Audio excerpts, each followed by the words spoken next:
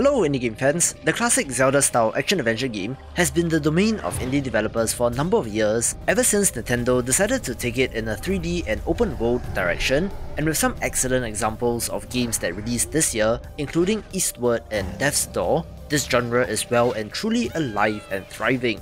So here's a look at the top 20 best upcoming games in the genre that I'm very excited about. Let's begin with #Blood, a fantastically animated entry that has been a very long time coming. This got on my radar a couple of years ago due to its look, resembling a cartoon that would not be out of place on Cartoon Network, where you play as a young vampire hunter in high school, having to fight and battle her way through enemies when something mysterious and evil sweeps through the town. I don't know how far along this game is, but they did release this new trailer in July this year, showing signs of life, so hopefully we will get to play soon.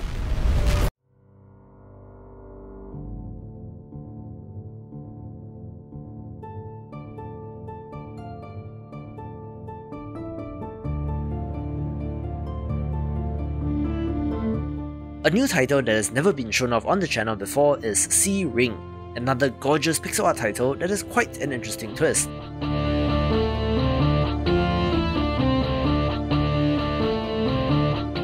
You play as the Princess of the Sea, having to venture across the desert in a world ruled by fire in order to retrieve her mother's lost crown and to restore peace to the world. Mechanically, this looks to flip tradition on its head, where the only way to attack is by using the Sea Ring to defend, significantly changing the flow of combat, making this of interest.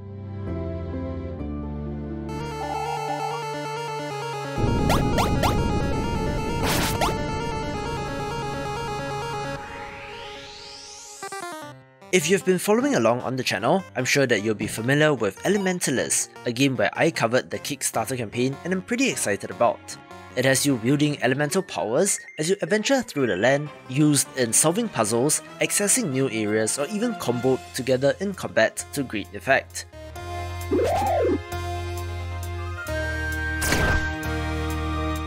You can create a pool of water and then use lightning to shock enemies, or to freeze enemies in place using ice, and then follow up with the heavy-hitting but slow earth attack. And with a total of 8 elements, this should be pretty interesting.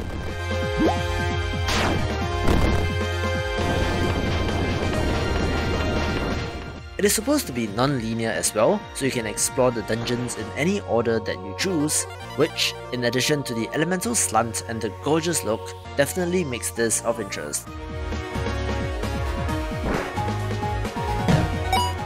According to their Kickstarter campaign, this should launch in Q2 next year, but you know how things are with games in development and it could get delayed, but whenever this releases, should be worth a play.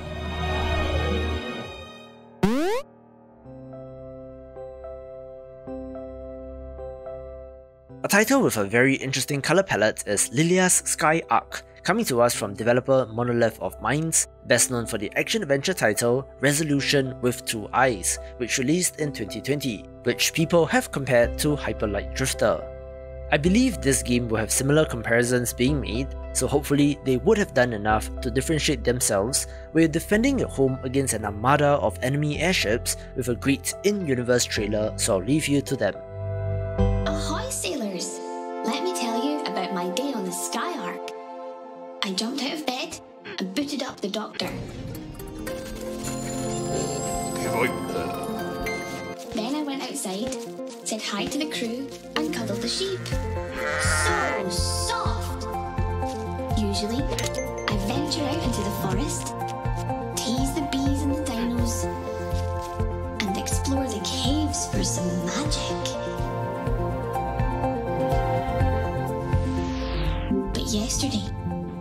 Yesterday the spirits were restless. The monkey told me that something wicked had landed. We were under attack. So, I grabbed my alchemy and some rocks and beat the crap out of those pink soldiers. I chased them down, went up to their airships, and told the boss to beat it. That was fun, but also quite exhausting. I went back to the farm and dropped flat on my pillow.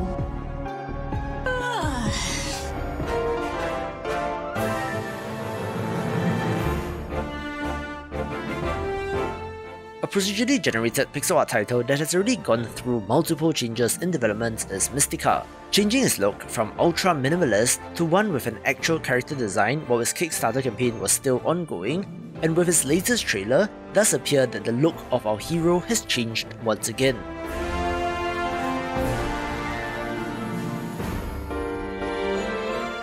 However, this is very Zelda-like down to a T, even having the spinning sword attack, but looks to have replayability due to the procedural generation of the world, but is not a roguelite since I believe generation is done at the start of every game, looking also classic and of interest.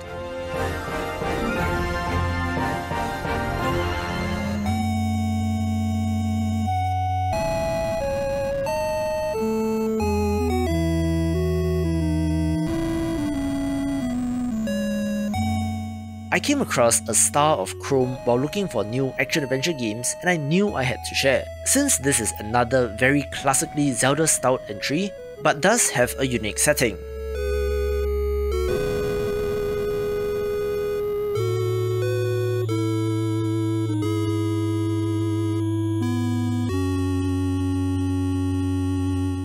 It appears that you're playing as some sort of sheriff or cowboy character, but is set most interestingly on the Martian frontier.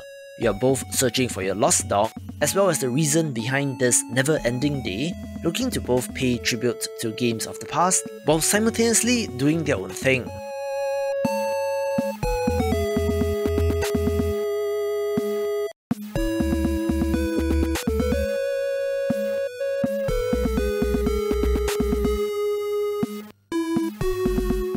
I like the gameplay variety shown off, where you have both a gun and a sword, but do have weapons like dynamite as well.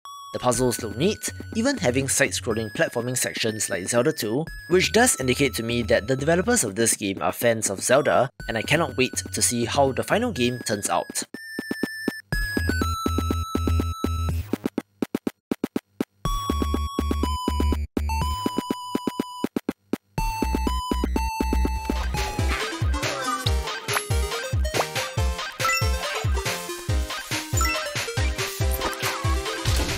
For something a little bit different, Super Dungeon Maker is essentially Zelda Maker in all but name, following in the footsteps of make-your-own-level games like Mario Maker, only this time you play as a sword-wielding chicken delving into dungeons.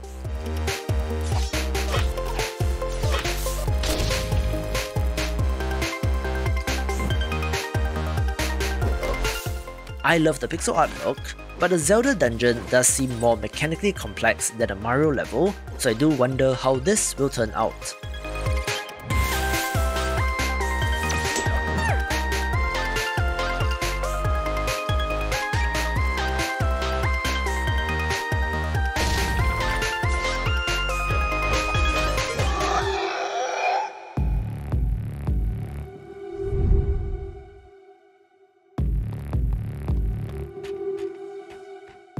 I've had my eye on Vessels of Decay for quite a while, since I quite like the pixel art, but was waiting for a trailer to show it off, and now that it is here, I have no reason not to give it a mention.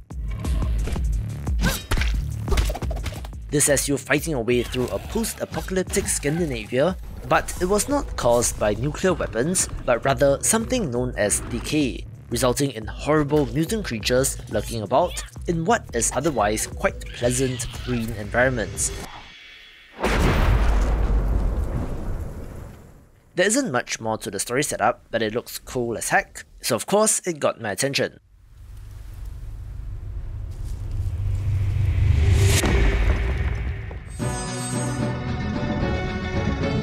While I did try to largely keep to 2022 releases in this video, there are some games a little further out that are too good not to mention, one of which is Shrine's Legacy, one that looks to pay tribute to the best from the SNES era and looks to be doing so based on trailer footage alone. Needless to say, the pixel art is fantastic, although like Elementalist mentioned above, is based around the concept of 8 elements to harness to be used in combat, puzzles and exploration. However, one of the most interesting parts is that this has co-op support in addition to a fully playable single-player mode, looking to be fun with friends, and however you choose to play certainly looks like one of the more promising entries.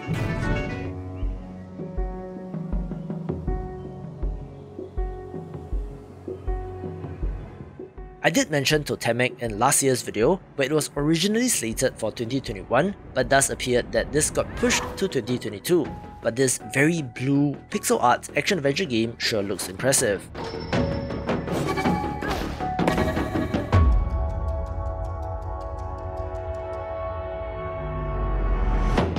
Our main character wields an enchanted axe that can absorb the powers of her enemies in what looks to be challenging, fast-paced combat.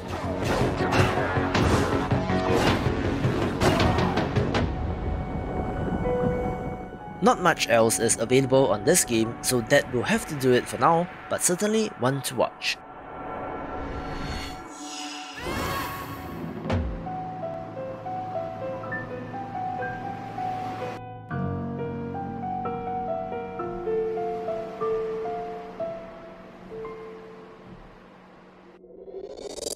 Let's kick off the top 10 with another long in development title in Radio the Universe, one that I hoped would be a 2021 release, but it appears that things have changed once again.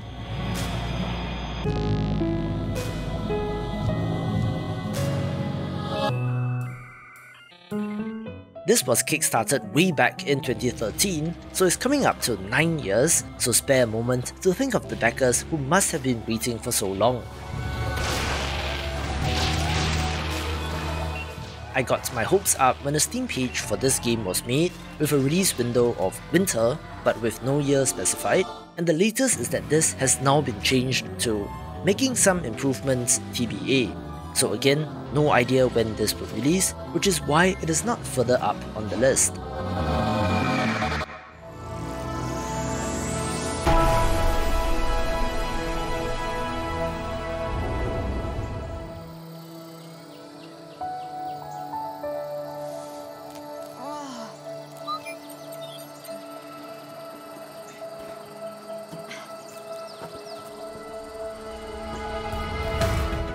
I was pretty impressed with the look of Zelda when I first came across it, since this is a 3D action-adventure game with a sci-fi twist, having some good-looking environments and animations, which makes it a no-brainer pick.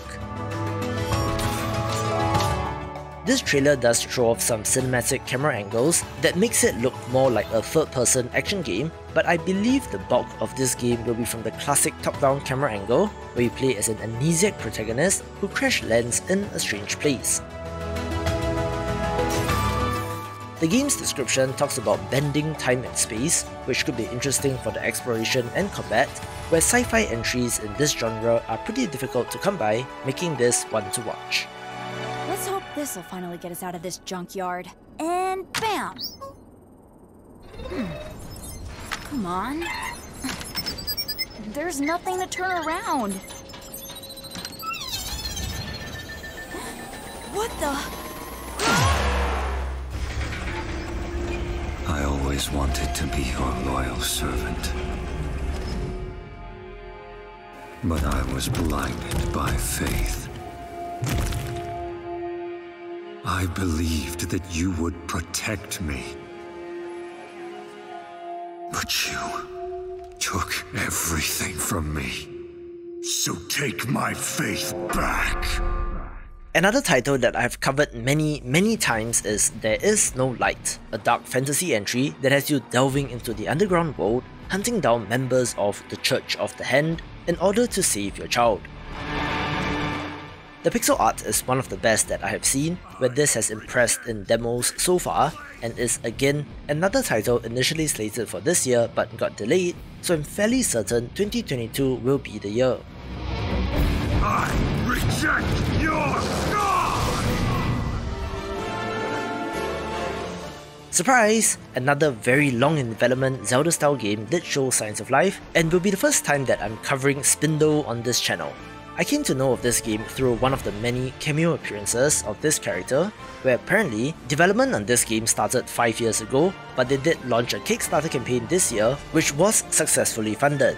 You play as Death, who has a little pig for a pet for some reason, taking place in a world where nobody dies anymore, which has led to absolute chaos, and death has to step in. The pixel art, while simple, is very effective, so I cannot wait to learn more about the world and upgrades.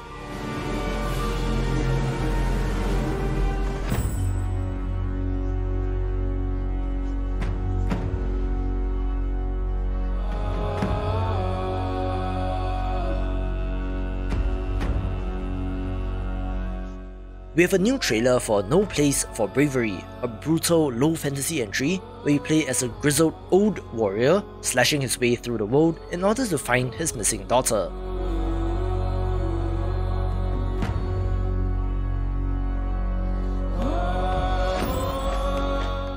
This has been shown a number of times on the channel, where I am very impressed by the pixel art, with this new trailer showing off even more of the enemies and environments.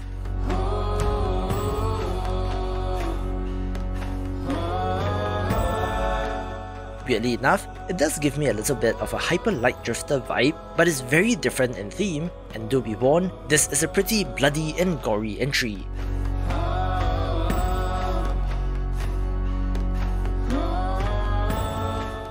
It still has a 2021 release window on the Steam store page, but with just 20 days left in the year, I don't think that it will make it out, but it looks like a fantastic entry for next year if it does come out.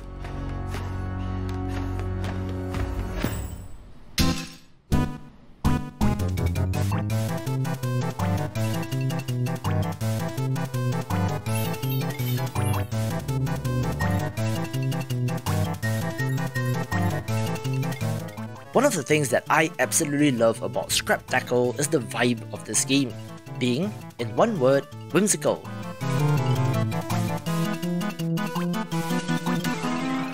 The art and animation does remind me of Flash games, but in a good way, where you play as a novice wizard exploring the world.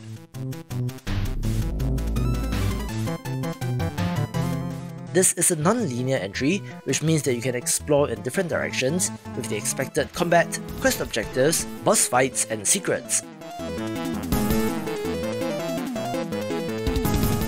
One interesting aspect mentioned by the developer is that dialogue is completely optional in this game, where you can even walk away mid-conversation, so I do wonder how this will affect the progression.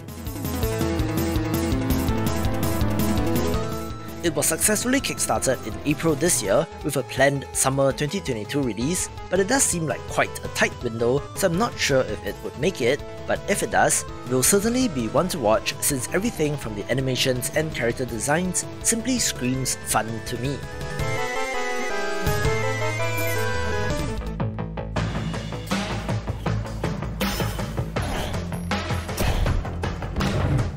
We did get a new trailer for Nobody Saves the World as well, the next title from developer Drinkbox Studios, who are best known for the Guacamelee series of Metroidvania games.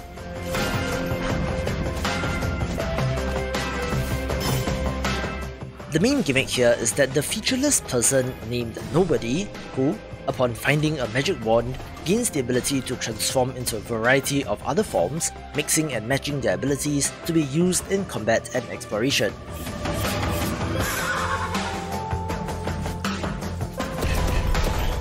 It appears that the overworld map is handcrafted, but individual dungeons do evolve in complexity and danger depending on your progress, but it does have no XP or grinding for levels, and even individual quest lines for the different forms.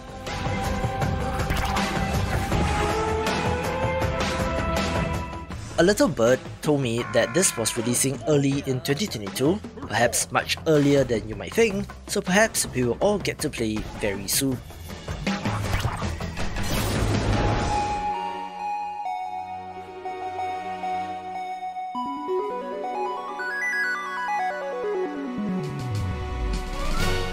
I was also very pleasantly surprised to learn about the existence of Blossom Tales 2: The Minotaur Prince, the sequel to one of the best Zelda Style indie games in recent memory, but the sequel looks to be more of the same, but I'm not complaining since it does look fantastic.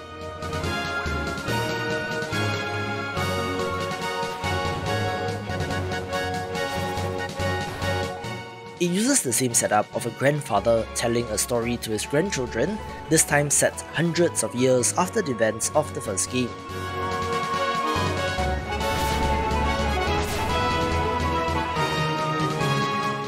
While nothing too crazy has been done to the visuals and combat, this just looks like another solid entry which I hope can surpass the original.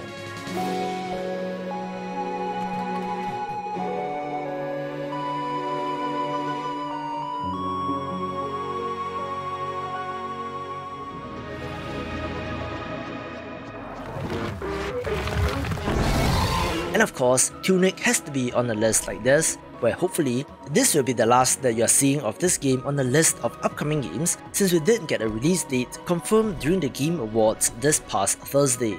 Yes, this long in development title, announced in 2017, will be released in March next year, where Zelda Like a Fox has impressed in demos and previews so far. There isn't much on the story setup, where the fox awakens stranded on a mysterious beach, having to explore the island and fight hostile enemies in the process. This new trailer shows off even more environments and enemies, although the bulk of this looks fairly similar to earlier versions. But for how long we have all been waiting for this, it gets a great spot on the list.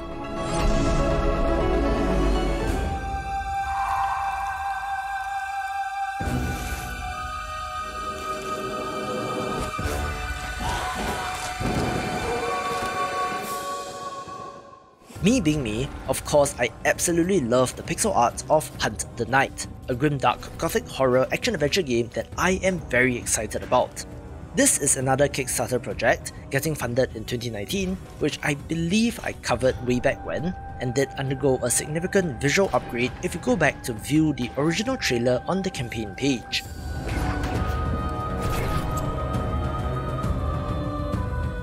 You play as a member of an order known as the Stalkers, having to prevent the Night from getting a foothold in this world by hunting down these powerful monsters. It certainly gives me some Bloodborne vibes, but with even more of a mythical aspect, since our heroine is able to tap into the dark powers of the Night in order to fight fire with fire. The variety in character customization, weapon options and equipment looks impressive, all to be used in challenging combat with some awesome boss designs shown off in this trailer.